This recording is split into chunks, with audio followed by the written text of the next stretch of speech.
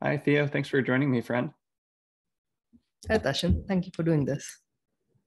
So let's see, just to give some context, we've been mutuals for a while, but you've been leading IFS and core transformation sessions for folks, and I've done both of those with you and found them really fruitful. So wanted to talk to you more about your background and your experience leading those sessions and really anything else that we dive into. So maybe just to start, could you share a bit about your background and life story?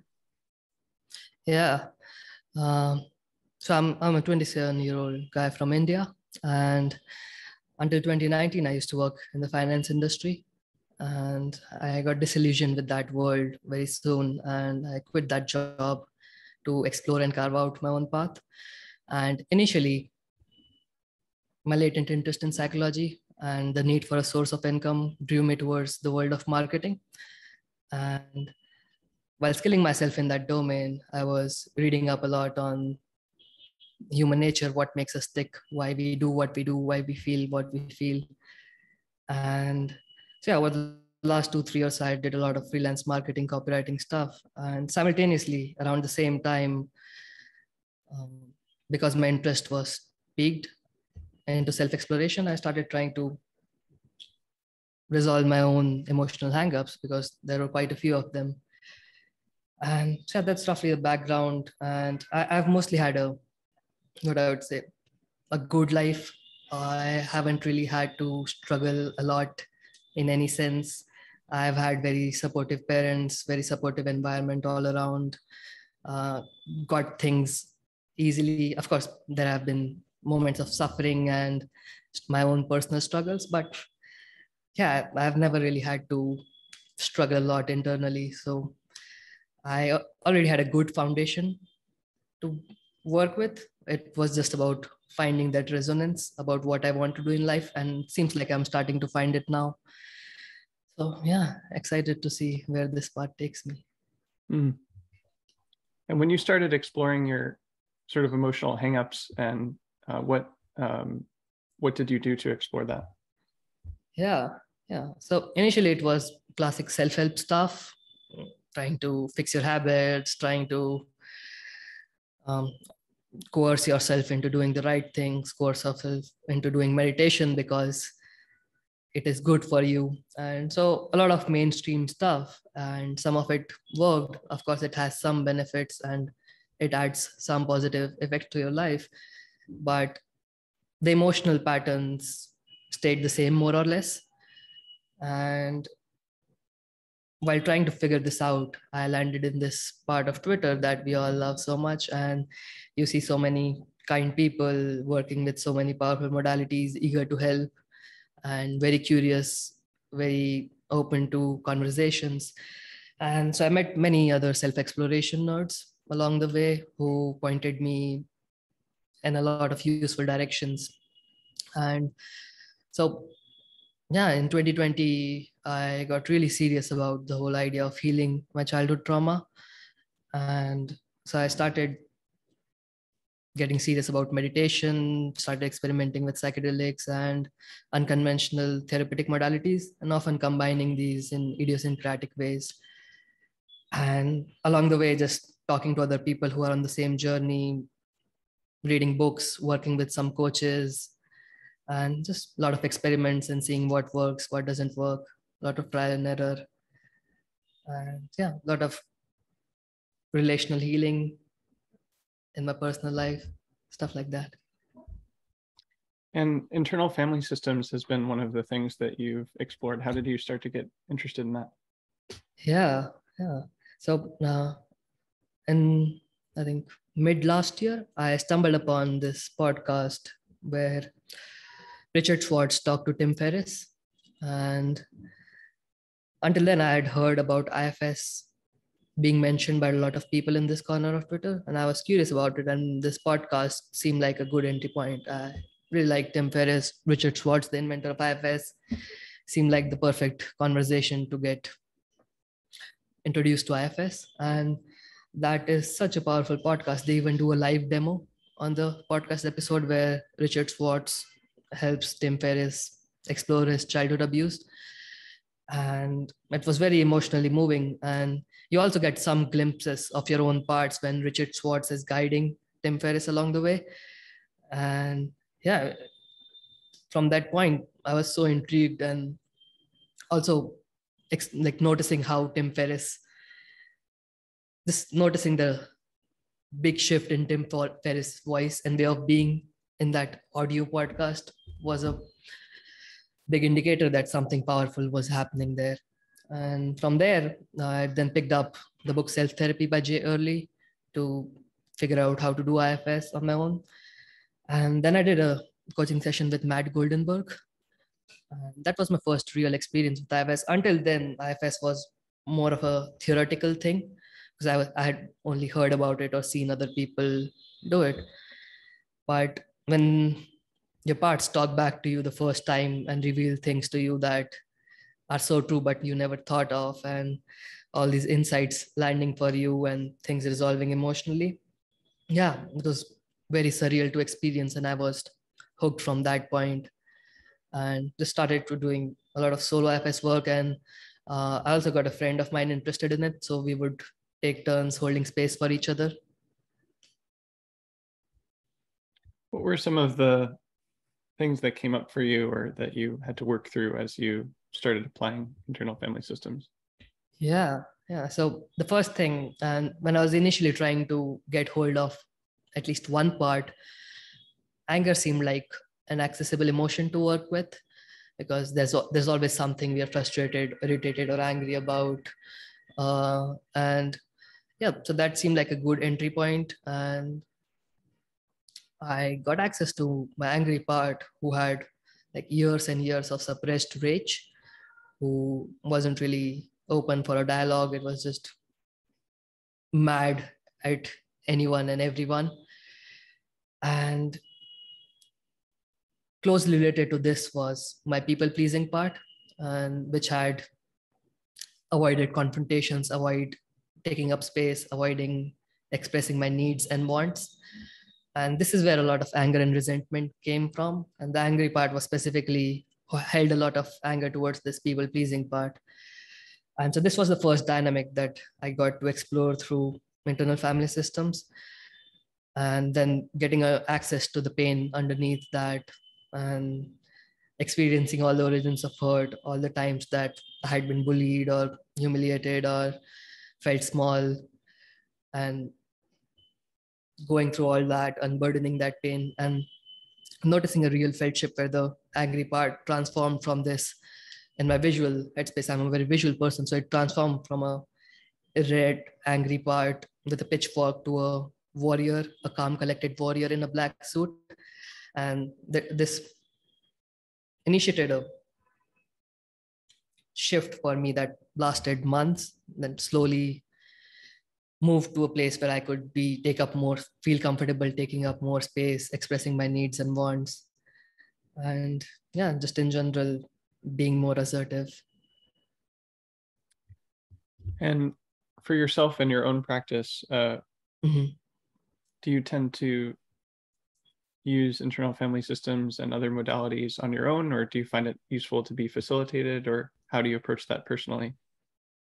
Yeah, I find it very useful to have it facilitated, because I feel to go deep, to really get to the pain, it's useful if someone's holding space for you. Because if you're doing it on your own, it's easy to get caught up in your train of thoughts, get derailed. And if you're also doing it on your own, you have to constantly self-monitor and intellectualize. You have to make assumptions and deductions, which are often judgmental in nature about other parts. And these are all disruptive of doing the process. I still believe that you can do IFS on your own and you can get very far. It's just that it's much easier if someone's holding space for you and prompting you with questions or just mirroring back what you're saying. And I believe sitting down for 2 hours or 90 minutes or something like that is the big challenge. If you can do that on your own, then you'll definitely get quite far. But yeah, it's hard to do that on your own without getting lost.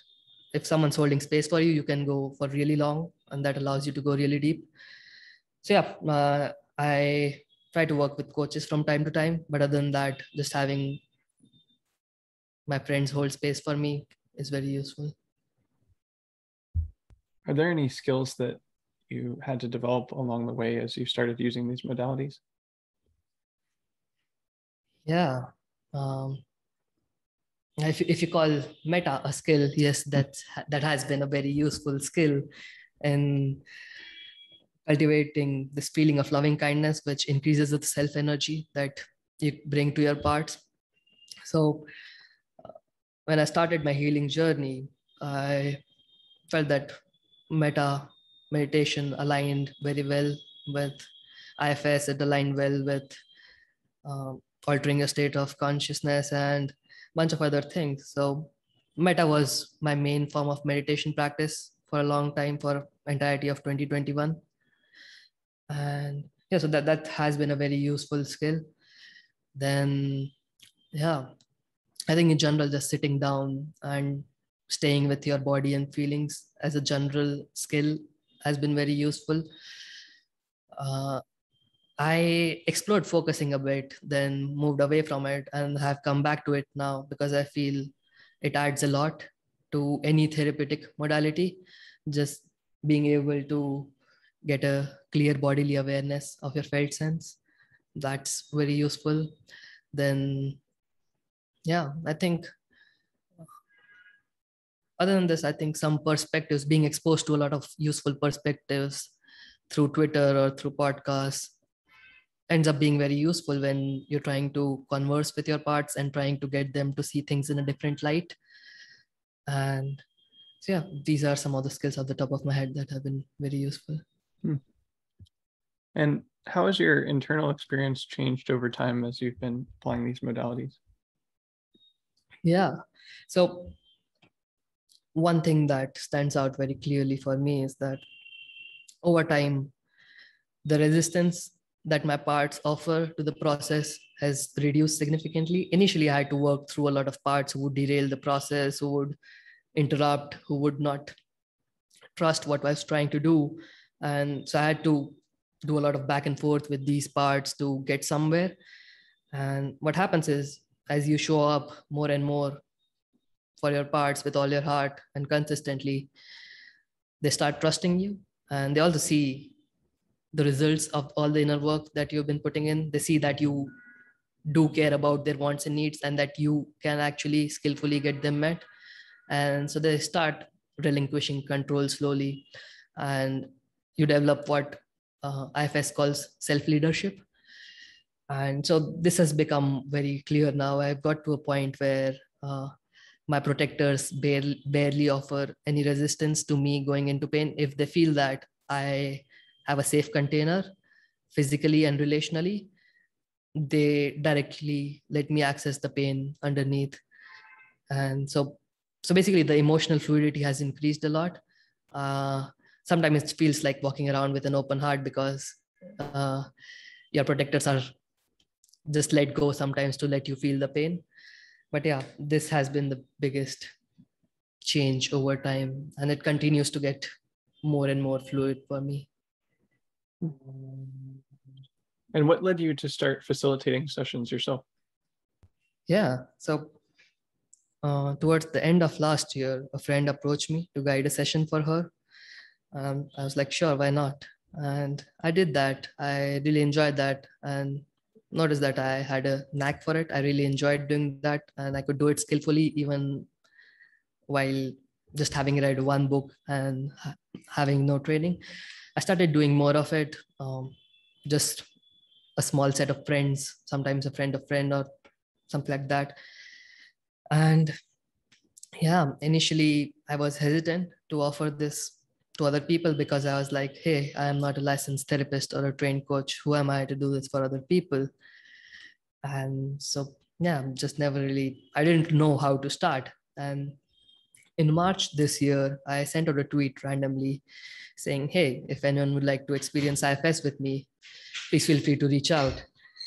And I didn't really expect that to lead into something, but then a few people reached out. Those people then tweeted about their experiences, which then led to more people reaching out to me.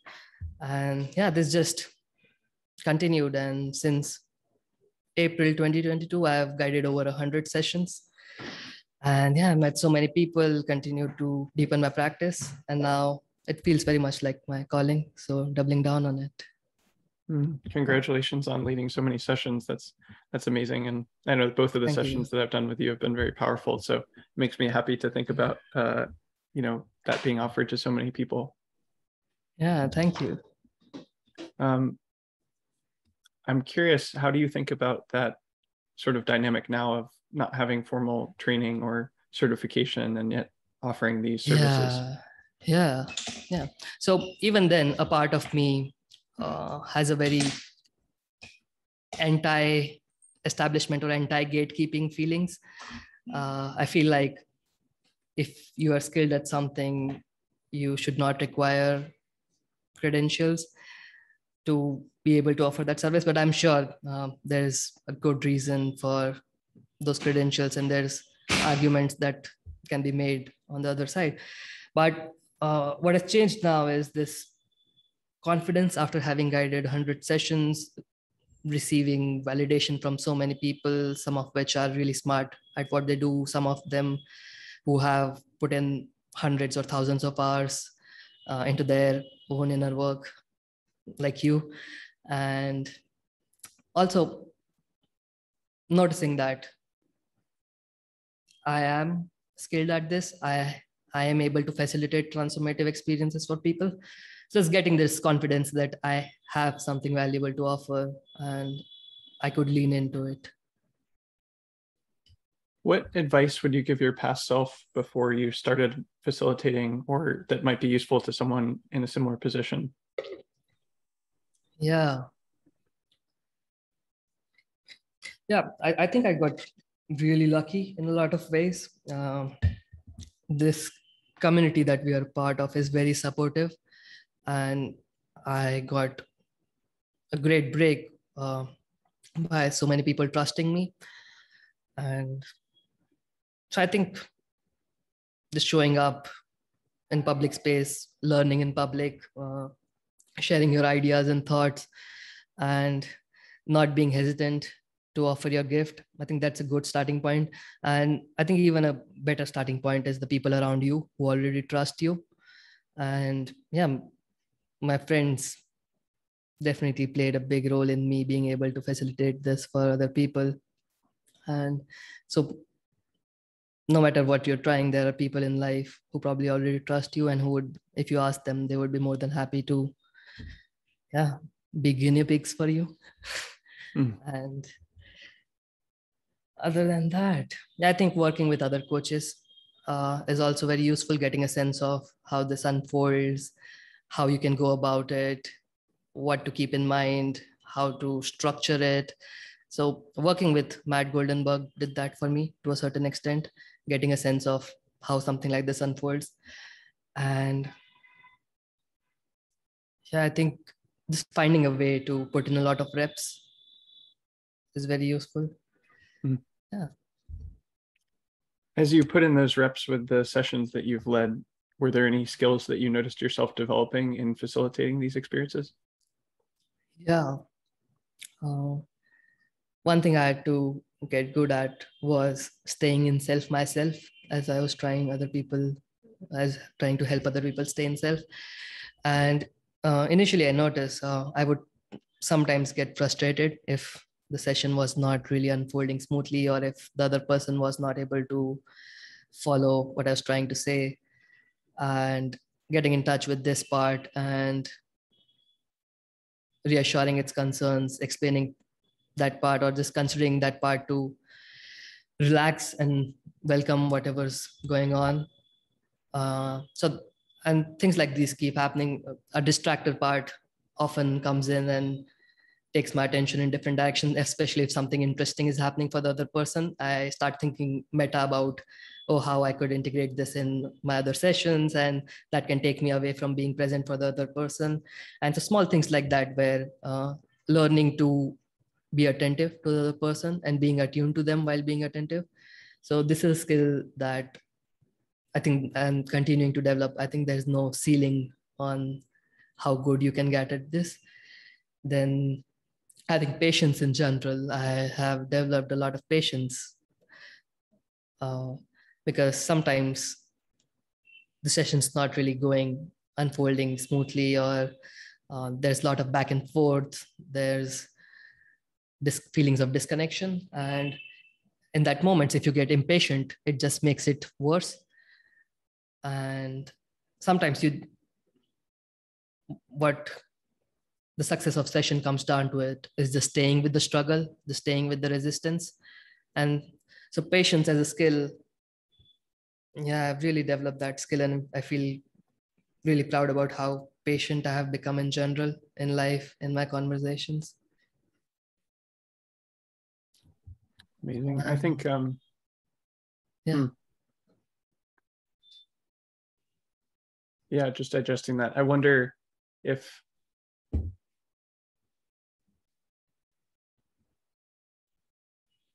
yeah, I'm interested in hearing you about patience, because I think that that's like a virtue that I could stand to cultivate myself. And I'm just curious if you have any advice about how to cultivate that as a virtue. Yeah. Yeah. Whenever there's, I picked this up from Demonic Hugger on Twitter. He had a tweet long ago which went like, rather than asking how can I become more confident or how can I become more patient, could you reframe the question as what's stopping me from being confident, or what's stopping me from being patient?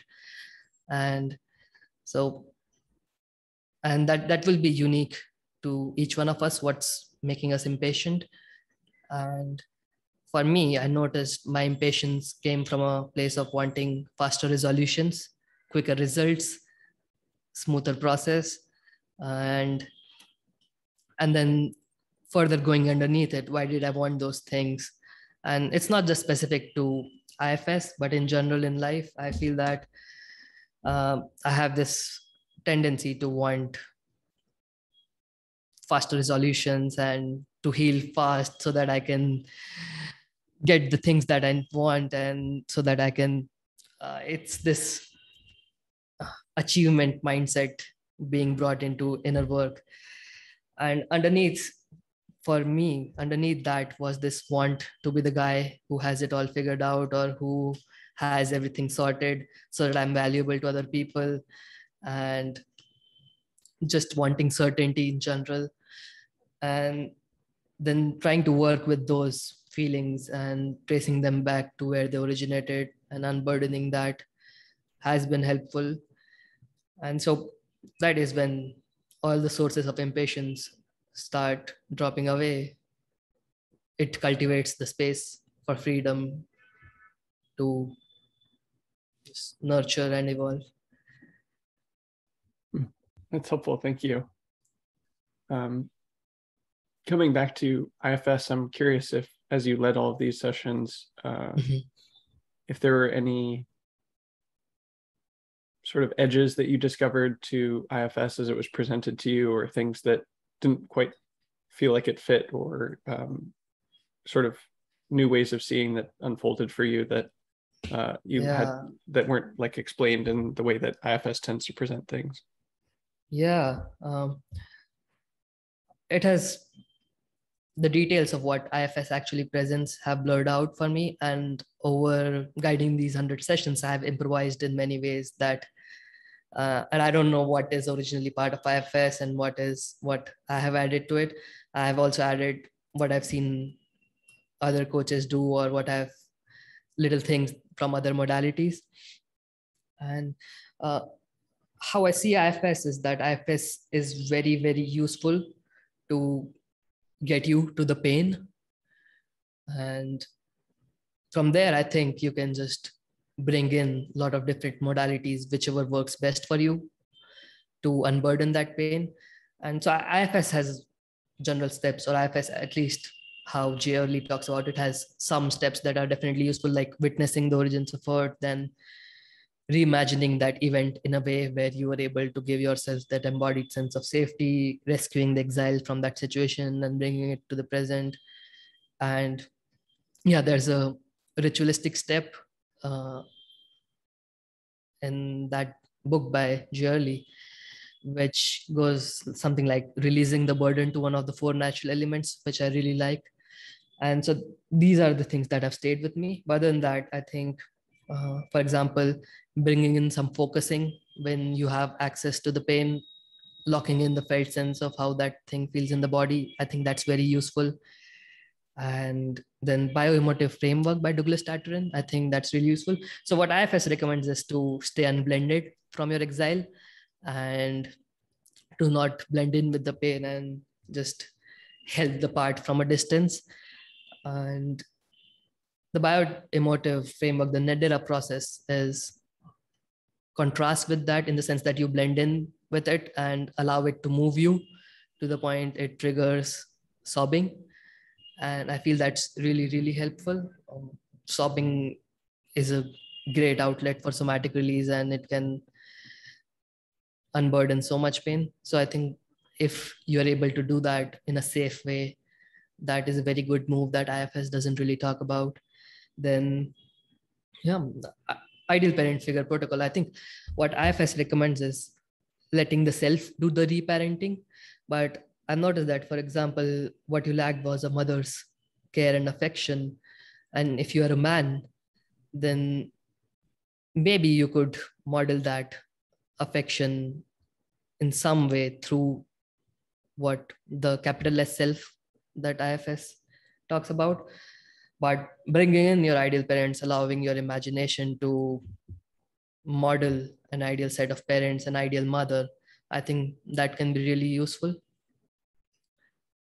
And what's also useful is the more modalities that you have at your disposal, it also increases your degree of freedom. You can be very flexible and more attuned to what you need in that moment, and then pick a tool that is more appropriate for what you need. Definitely. Yeah. How do you think about the relationship between metta, loving kindness, and internal family systems? Well, yeah, I think metta and IFS are very synergistic, and IFS can enhance your metta meditation and also vice versa. So I have noticed this thing that I do intuitively, that when I sit down for metta meditation and if resistance comes up for me in offering love to a certain individual, or just feeling resistance in offering to myself or in general, or resistance in the form of distraction or dissociation, this is where IFS can be really useful to help you move through that resistance, basically offering metta to that resistance as well.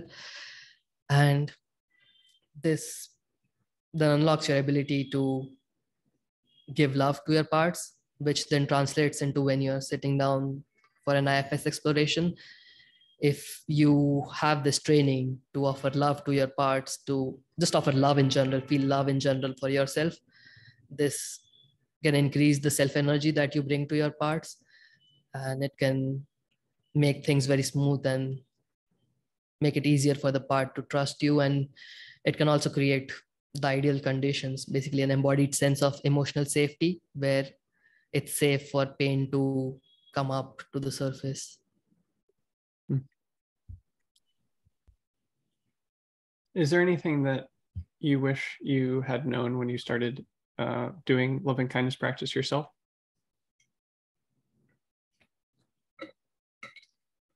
Yeah, so I tried metta a couple of times and bounced off it before actually going deep into it. And so for me, John Vervaeke's lecture on metta really made a big difference, because he explains metta and love in general as an existential stance. Well, he explains metta first as how it's a hybrid term of loving kindness, and there's no clear English translation for it, and how it's not just about emotion, but both.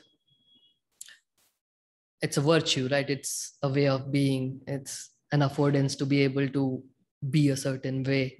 And what we're trying to do with metta is learn to take on this existential stance where we are more open to the other person or to reality in general, which puts us in this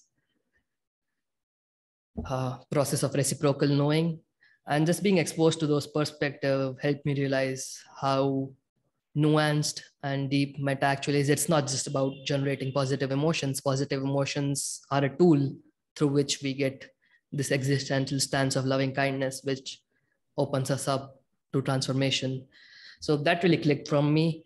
And another instruction in that lecture by John Vervaeke is this idea that every time we are thinking of some other person or interacting with some other person, we automatically assign a role to them and ourselves.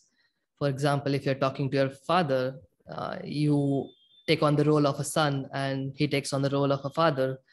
But what meta can allow us to do is help us go beyond this thing that John Vervaeke calls the agent arena relationship, and noticing that that person is not just your father. It's a human being with rich history, and he's also a son, he's also a husband, he's also a brother perhaps.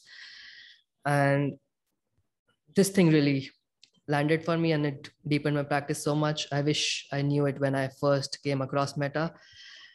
And so just when you're offering meta to the people in your lives and noticing that they are not just what the role they play in your life, but they are so much more.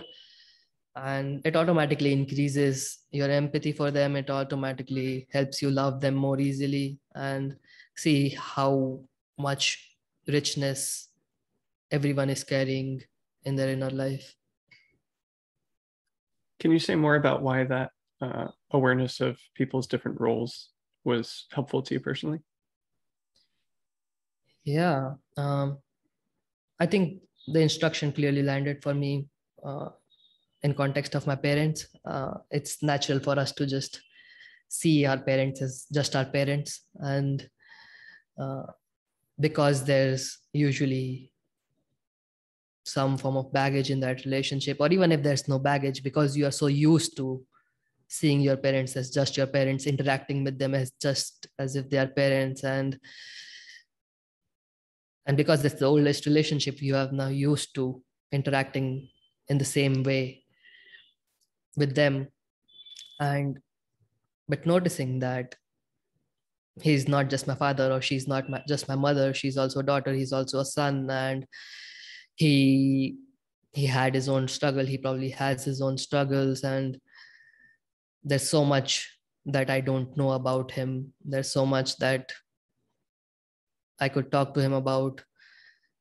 Just having this affordance, yeah, I think it makes a big difference, especially in case of parents. In case of friends, we are already friends, so we don't assign strict roles to our friends, even though that can happen. But with family, I think we end up assigning these roles to ourselves and them, and then operate in that strict constraints often. When you facilitate sessions, what's sort of the structure of a session with you? Yeah. So it goes something like, we start, if I'm working with someone new, we take some time to get to know each other. I give them some background about what I'm up to, why I'm doing this, and what I'm hoping to get out of it. And then I try to understand their context, what's alive for them, what they are trying to nurture or untangle, what disturbs them, and what their self-exploration journey has been like so far, if they have any experience with IFS or any other adjacent modality. And then I walk them through the process. If they are not familiar with IFS, I give them an overview of the model and describe how the process could unfold. Then, yeah, I walk them through the process, and my approach goes something like this. I see my role as to, at a high level, create a container for the other person where they can go inside and do the exploration. And I serve as a guide from the outside, helping them where they get stuck, mirroring back what they are saying, and just holding space for them. And to do this to the best of my ability, I try to take care of a few things. Like the most important is staying in self for both the other person and me as well. So noticing when they might blend in with other parts, and describing them how I will help them stay in self, how they might blend in with other parts, and how they can alert me about this. Then, yeah, giving them question prompts along the way to get to know their parts better, so that they don't have to intellectually think about what to ask or how to navigate the process, and they can let go and just focus on being present for their parts. I take some rough notes along the way to help them, so that they don't have to worry about keeping track of things and they can go inside. And yeah, I give my inputs and perspectives where they might be useful and appropriate. And other than this, I see the core of my approach as this thing that I picked up from Joe Hudson, who has the Art of Accomplishment series. This idea called loving the resistance. And the thing is, any kind of evolution requires resistance. There is no life without resistance. And any kind of inner work will naturally bring up resistance, especially if you're trying to approach some emotional pain. And I believe the success of session comes down to just being sensitive to your resistance and inviting it in. Often we have the tendency to ignore the resistance or push through it or resist it or just give up in the face of resistance. But what I focus on is, if there's any kind of resistance, if there's any feeling of disconnect, then that's important piece of information that's a part trying to say something to you. And we need to invite that part in and hear that part out. And resistance can look like restlessness, distraction, skepticism, judgment, dissociation, your visuals blanking out, or your body going numb. It can also be interpersonal resistance. For example, someone might feel like I'm rushing things. Someone might feel like a part of them might not be okay with opening up to me, or something I said does not resonate with them. And if these things get ignored, they get layered on top of each other, and that derails the process. But if we can acknowledge these things and invite those parts in, make them feel heard, then the resistance can melt away. And if the resistance melt away slowly, all you have to do from that point on is just lead from your heart, and the process becomes very superfluous.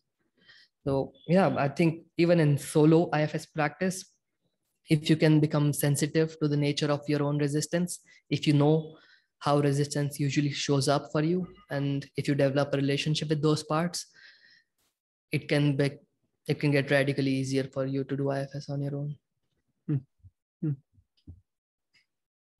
When you think back on sessions that you feel have gone very well, where you're really able to help facilitate a transformative experience for someone, I'm curious if there are any sort of skills that you notice people bringing to that, where it seems like they're able to make best use of the session, and like sort of skills that people might be able to develop to help facilitate these experiences.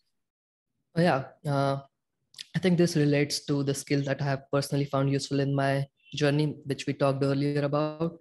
But the common patterns I've noticed across sessions that have went really well is, one, if the other person has some form of contemplative practice, it becomes very apparent during the session, because things just flow more smoothly for them.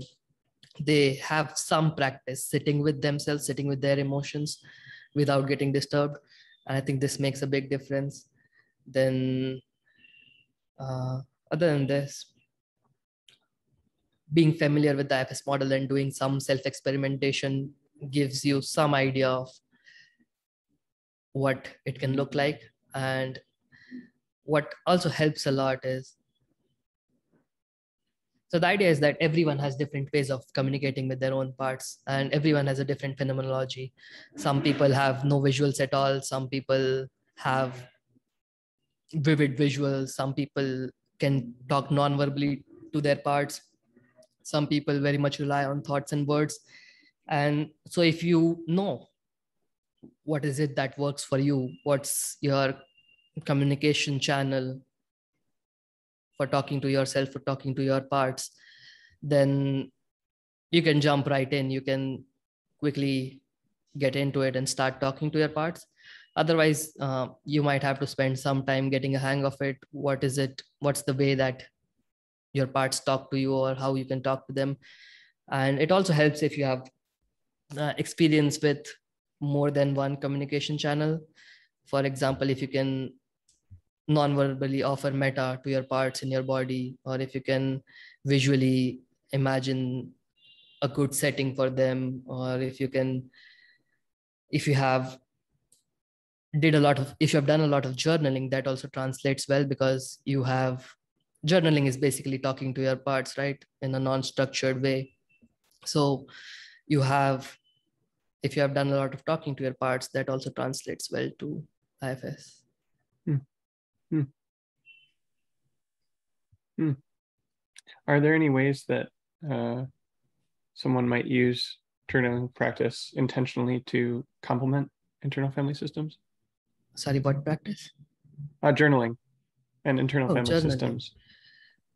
Oh yeah, I think journaling, as well as what some people do, is talking out loud in a voice recorder, just allowing your parts, basically giving your parts a pen or the tape recorder and letting them speak.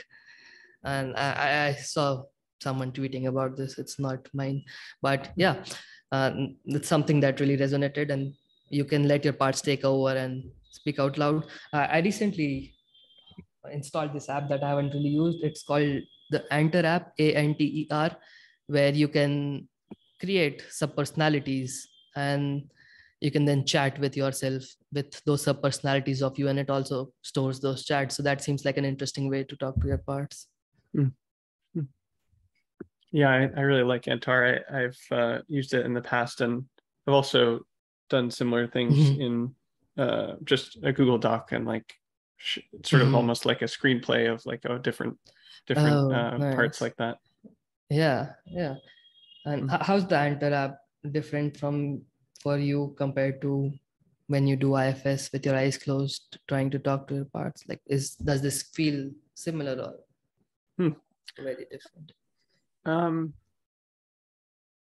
think you were talking earlier about how when you facilitate a session, or when you are being facilitated yourself, that it sort of opens up more. And I think that's been my experience as well, that because I've practiced these different skills, there's sort of things that I'm able to do for myself, and I do those often. But then if there's sort of new territory or things that are more difficult to work with, then facilitating is helpful. And I think Antar is kind of useful for that as well, just like seeing it on the page.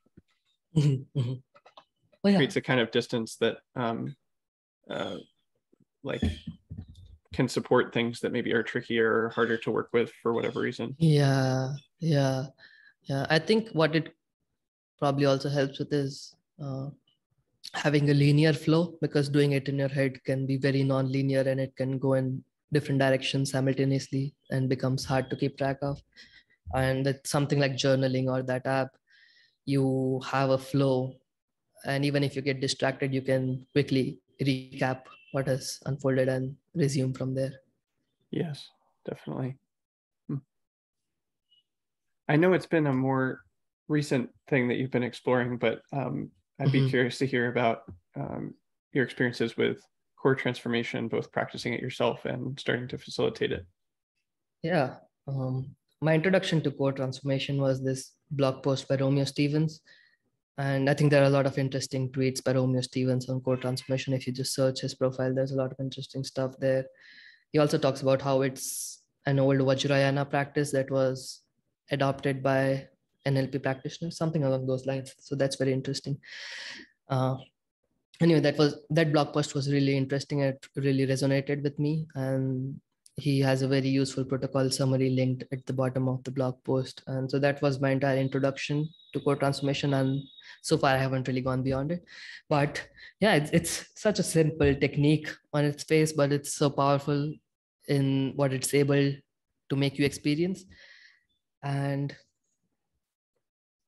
yeah, the contrast with IFS is also very interesting, right? It seems very much parts work, but with IFS, what we are trying to do is try to understand what the part is scared of, what is it that the part does not want you to feel, and then going into that feeling and allowing yourself to feel it and then unburden it.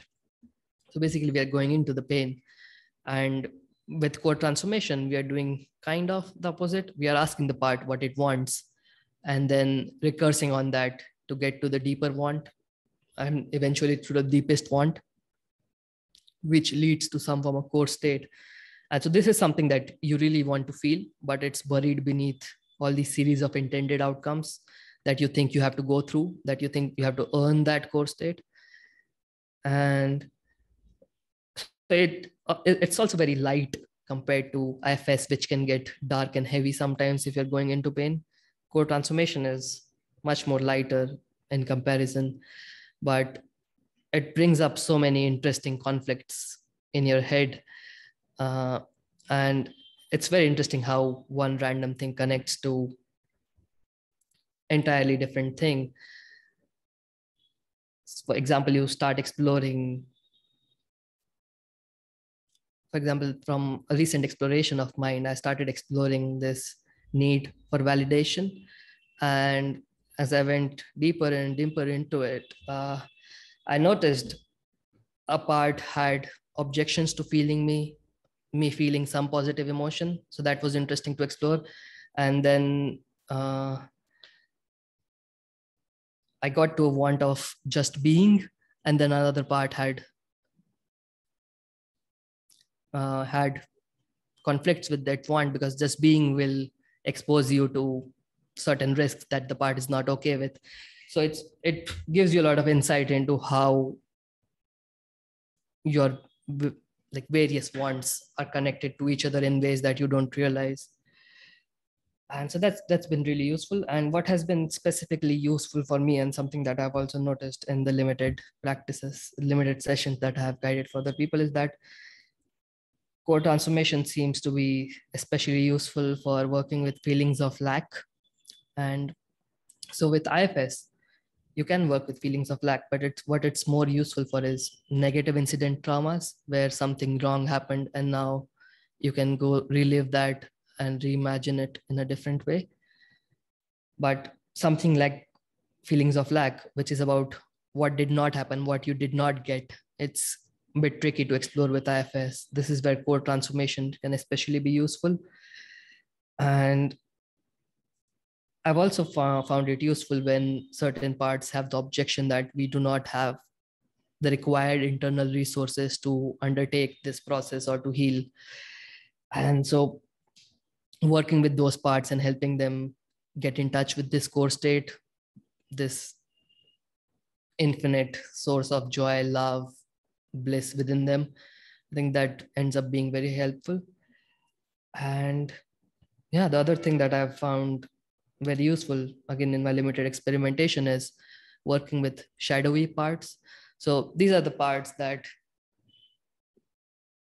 are overcompensating in a way for what you missed out on in your childhood, but they do it in a way where they sometimes enjoy it, sometimes revel in it. And the idea of unburdening the pain does not really appeal to them. They are more interested in accumulating power.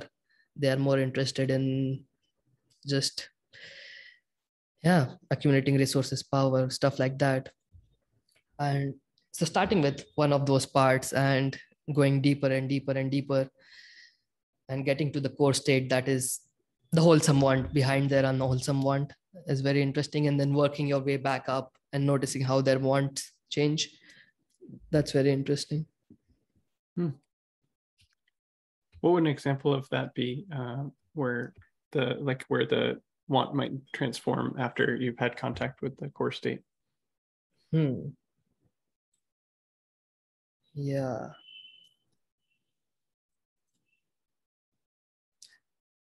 Yeah, I think take something like this want for influence or power. And I have that to a certain extent. I've explored that influence specifically, and it comes from not having felt heard early in my childhood, or not having taken seriously, or feeling alienated. And for me, IFS hasn't really been that useful for exploring this. And core transformation worked in an interesting way, where that want went to uh, the deeper want beneath that was feeling belonged. And then the deeper want behind feeling belonged was a sense of safety. And the deeper want beneath that was, I don't know, just peace. And then it went on and on. And I got to this state of just being. And then when you can experience that fully and then start working your way back up, yeah, it's just that if you already have this, if you can already just be, you also realize that it's the best way of connecting with people. It's the best way of actually building deep connections, which is actually the best way of acquiring influence if you even want that now. So that's a rough example from my broken memory right now. Yeah. How do you understand these core states, like what they are and why they would be present at all? Yeah, that's a very fascinating question. And honestly, I don't know. I can try to speculate. I think there's definitely some parallels between what IFS calls the self and these core states. There might be some connection. I also think it is very much connected to our true state of being. If you peel away all the layers, what remains is this source of infinite love, joy, bliss. And also, if you have experienced non-dual, something like non-dual awareness through different modalities, you notice that you do have the innate capacity to experience these states. It's just covered up beneath many layers. And so I feel that what core transformation might be enabling is peeling away of those layers until we get to that core state, and then realizing that it was here all along, something like that. But yeah, honestly, I don't know. Yeah.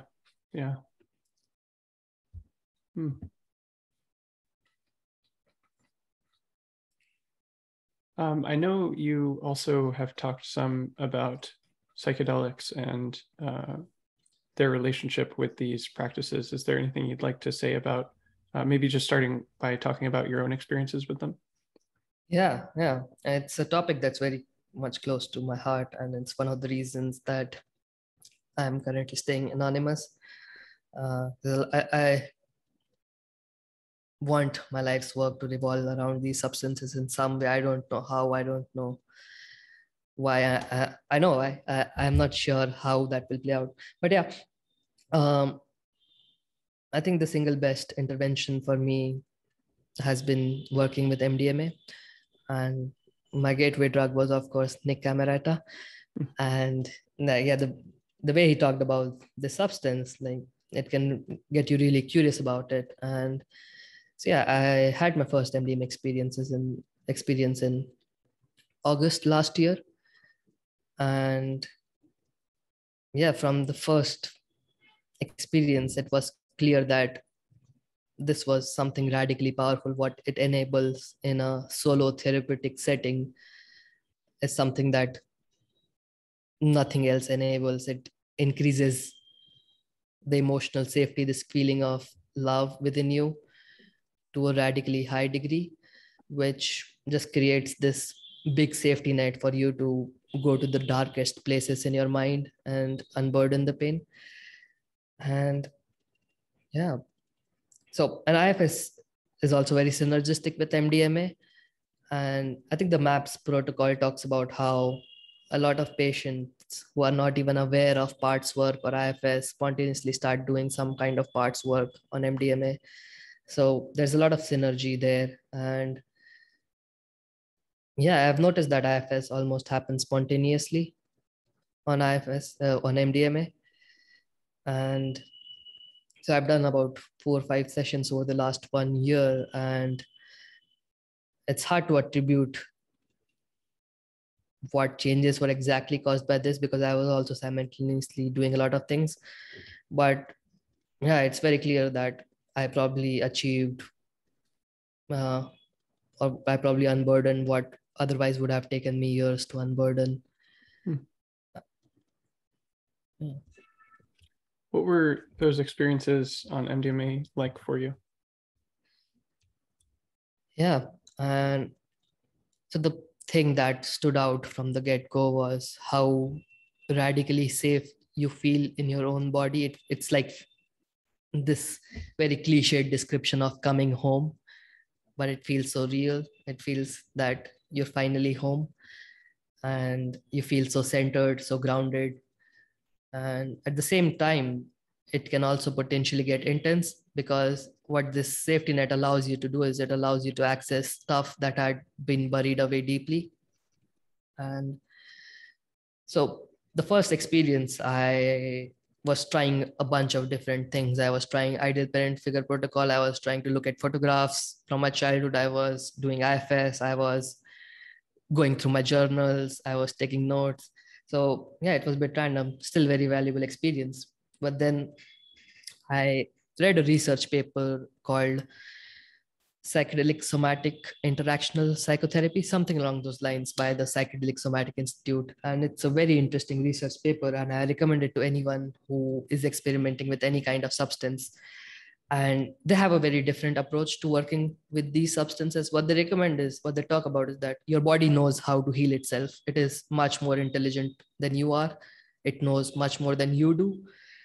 And if you try to consciously intervene in that process, if you try to take it in a specific direction, it disrupts the body's autonomic healing mechanisms. So, under the influence of these substances, if you can just get out of the way and let the body do what it wants to do, that's the most optimal way of going about things. And so, in the subsequent MDMA sessions, that's the approach I took. I just try to get out of the way to the best of my abilities and let the body do what it needs to do. And yeah, this unfolded in very interesting ways.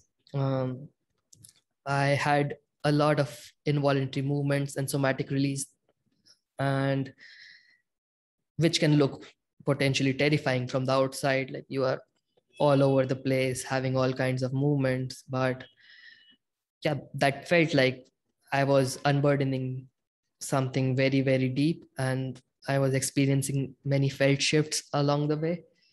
So that has been my approach subsequently. And it's kind of tricky to do that, because we are not really good at getting out of our own way. We are too clever for our own good sometimes, and we try to direct the process in certain directions. But yeah, that's why I meditation also became even more important for me, to be able to do this skillfully, to get out of our own way. And I noticed that this seems like the ideal approach to work with any kind of substance in general, just letting the body do what it knows best. Is there any other advice that you'd give someone that was exploring MDMA? So harm reduction is specifically very important when it comes to MDMA, right? Because it does have a relatively bad, I wouldn't call it bad, but relatively more risky safety profile.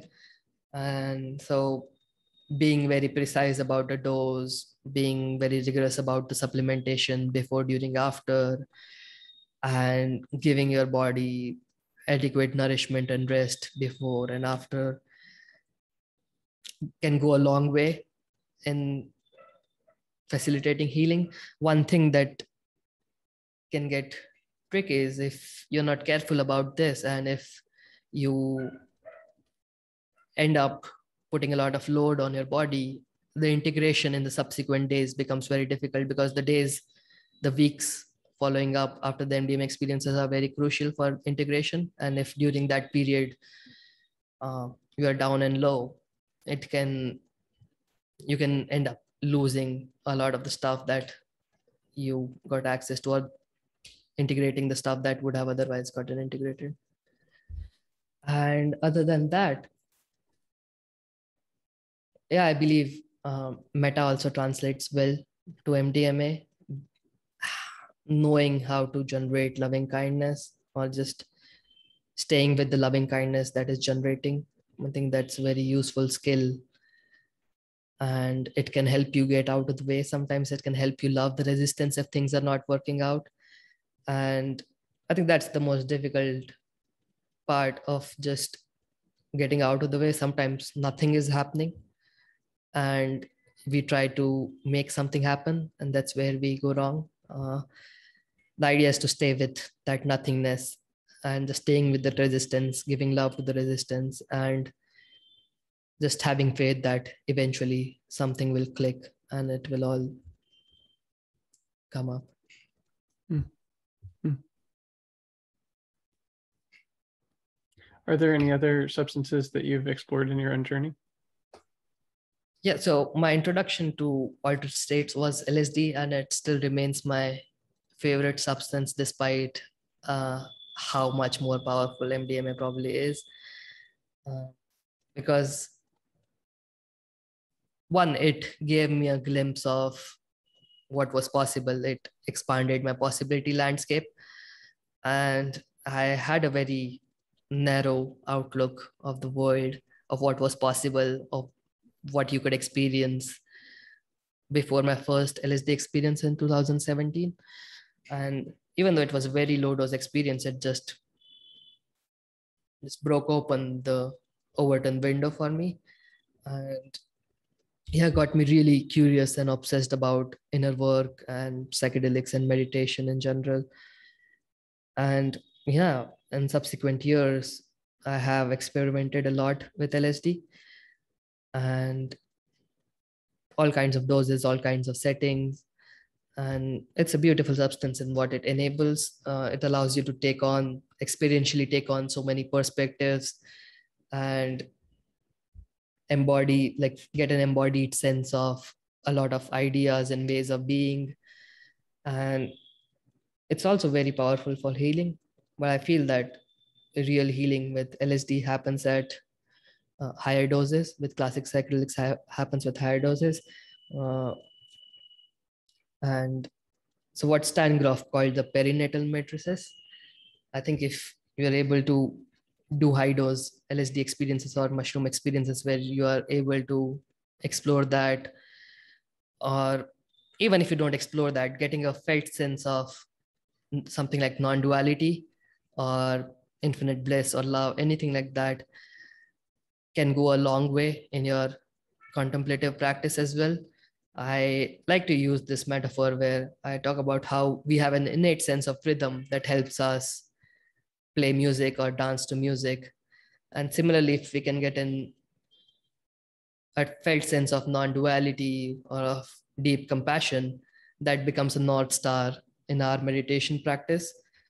And yeah, then it becomes easier to move in that direction and deepen your practice. So these are some of the things that have landed for me, some of the many things through working with these substances. How do you think about the sort of roles of contemplative practice, sort of self-therapy or therapy modalities, and these substances? Like, how do they fit together, or which is useful for what purpose in your view? Yeah. I have some perspectives, but I hold them all loosely. But one thing that definitely makes a lot of sense for me is this threefold practices thing that Romeo Stevens has, where the three pillars are integration, insight, and concentration. So I feel MDMA definitely fits in the integration side of things, and it helps you do a lot of healing, personal and relational. It can help you do a lot of somatic releases as well, and just get to a good baseline of emotional health, which then unlocks your access to deeper concentration states, which then leads to insights, which again then feeds into integration. And I also feel that both MDMA and psychedelics can also make concentration easier for you. Like how I mentioned, if you have a felt sense of these deeper states that you're trying to move towards, it becomes easier to move towards them. And yeah, so that's one way. I also feel that similarly, if you have an experiential felt sense of certain insights, maybe like emptiness, again, hasn't landed for me yet. But if you have a felt sense of the inherent emptiness in everything through psychedelics, which I think is very much possible, it's easier to re-access that insight in your meditation states. I feel that a lot of similar insights have landed for me in psychedelic states, which became more apparent in my meditative practices. Mm-hmm. And how do you see those relating to the therapy and self-therapy modalities? Oh yeah, I think that would also fall in the integration side of things. If you can work with, so what I think is a lot of people try to, including me, try to get into this circle at the concentration path, and that can be a difficult thing to do if your mind is filled with a lot of unnecessary thoughts and a lot of bullshit. And so it can be potentially very hard to achieve deeper states of concentration if you're constantly emotionally struggling. And it can also be potentially unsafe to try to access deeper concentration states without knowing how to work through some of your trauma, because it can come up and you might be ill-equipped to deal with that thing. So a good place to start, at least for me and for many other people I know, has been working with these therapeutic modalities and practices to work through trauma and baggage and get certain affordances, which also translate well to a sitting meditation practice, like how IFS lands itself very well to metta, which you can then use to attain jhanas. So yeah, something along those lines. I feel that since universally trauma is such a universal thing, if we can initially work through some emotional baggage, concentration and insight might become more accessible. But yeah, I'm very early on the path to give definite answers. Mm-hmm. Yeah, that model definitely makes sense of a lot of the difficulties that I faced early in my own practice. And like, yeah, starting with like basically concentration practices and having such difficulty with it. And I think that a lot started to get unlocked for me as I started to focus more on healing for a time and using these modalities because there was sort of like a cleaning up to do. Yeah. Definitely makes sense. Well, we've covered a lot of territory. Is there anything else that you'd like to say more about or talk more about? Yeah, I would love for us to talk more about healing and attachment theory in general, because I've seen you also talk about it, and I feel like it's the most important stuff when it comes to healing in general. Yeah, maybe we could talk about that. Sure. What have your own experiences with learning and practicing attachment theory been? Yeah, so my attachment disturbances became very apparent to me in my relationships, and so inadvertently, I made it a top priority to heal those attachment disturbances because it was the thing that was causing me the most trouble at that point in my life. But I noticed that attachment goes beyond just relationships, right? It also shapes our worldview, and it also shapes how we think about the world in general, reality in general. If you felt safe in your childhood, if your parents were a safe place, the world also feels like a safe place. But if that was not the case, the world can feel like an unsafe place, and that can shape your worldview and approach to life in many different ways. And so for me personally, I have an anxious attachment style, and I, for a period of my life, I got really obsessed with trying to heal that. And yeah, I believe that I have unburdened so much stuff in that area, and I think that has move the biggest needle for me. I also feel that trauma happens, or the trauma we accumulate happens in a layered way.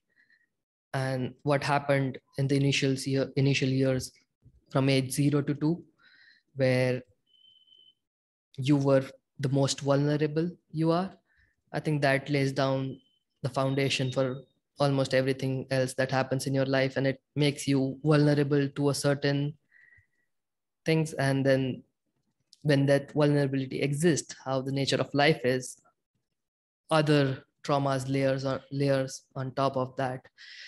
So I believe that working with this oldest, deepest rooted stuff is perhaps the most important in healing journey. And it's kind of difficult because, one, it's so deeply buried. Two, our narrative memory system is not really live during the age 0 to 2. So we have no memory of what happened, just visceral feelings in our body. And so it's tricky to work with that. But yeah, I think IFS also lends well to attachment stuff. And I think ideal parent figure protocol can also be integrated with IFS to help heal attachment disturbances. And yeah, I think again, MDMA is specifically very useful at healing relational disturbances. So yeah, that's definitely very helpful. And yeah, eventually I think relational wounds will heal in relational containers. So along with this inner work, just going out there and exposing yourself to hurt plays a big role in healing as well. I'm curious to hear about your exploration of attachment theory and how that has affected rest of your healing journey. Yeah, I mean, I think it has a lot of explanatory power, and just noticing that, yeah, I tend towards having anxious attachment as well. Although I think I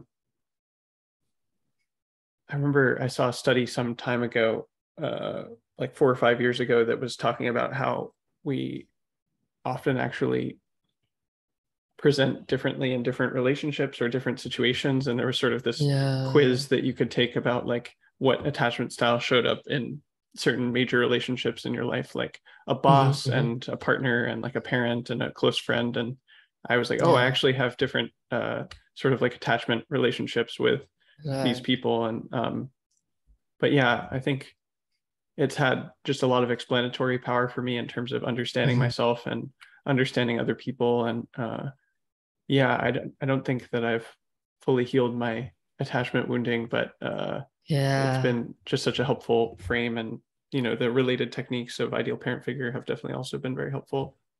Yeah, I feel you. I definitely feel you on healing it fully. I think it's healing generally happens in a fractal way, right? You heal 80% and then you try to heal the 80% of the remaining 20% and so on. So yeah, I think it's an infinite journey towards which you can only asymptote. Yes. But yeah, I think this is also very important in general about healing, that there's always stuff, there will always be stuff, and stuff will always continue to come up. But yeah, it's very much worth it.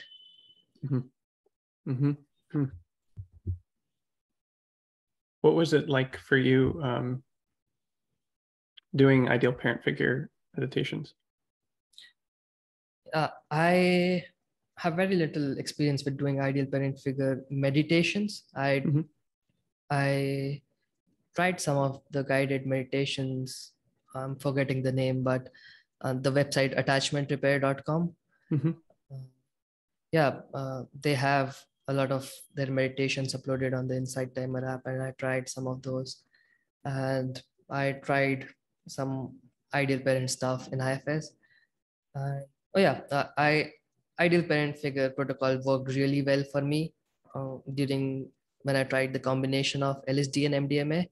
It was like this: I had this enhanced imaginal powers of LSD and this radical love of MDMA. And I did not really plan to do ideal parent figure stuff. during that trip. I plan to take that similar approach of just getting out of the way and letting the body mind do its thing. And what happened for me was I spontaneously started doing ideal parent type stuff for myself. Memories were coming up for me, and I was intuitively being the ideal parent for the younger versions of me, or creating those ideal parents. And so I think the ideal parent figure protocol can work especially well in this combination. Yeah. Hmm. Yeah, I think I'm getting the sense as you talk about that, about like just all, I think practicing these sort of different techniques and different modalities and frameworks and stuff is really helpful, but it's almost like building certain muscles or skill sets, and then when it's sort of actually time to do the work, that's very improvisational, and like different things blend together. And yeah. And so this reminds me of this section in Mark Lipman's meditation protocol, which is about auxiliary or preliminary practices. And he has like 900 plus auxiliary practices in there, briefly described. And the idea is that if you have access to these various affordances, whatever works for you, you have to find what works for you. Stuff like unblending from a part is one affordance. Noticing your body sensations is one affordance. And if you can build an arsenal of many of these affordances, it gives you a certain degree of, like, it gives you a high degree of freedom and precision that can then translate into your healing journey and meditation practice both. Definitely. Is there anything else you'd like to share or talk about? Yeah, nothing off the top of my head. I think we covered a lot of ground. Yeah. Well, thank you so much for speaking with me. And it's been really a pleasure to hear about your own journey and the sort of sessions that you facilitated. And yeah, keep up the good work with that. I'm really glad you're out there doing that. Yeah, thank you so much. And thank you for having me here and giving me the opportunity to talk about my journey and my practice. I'm really grateful for that.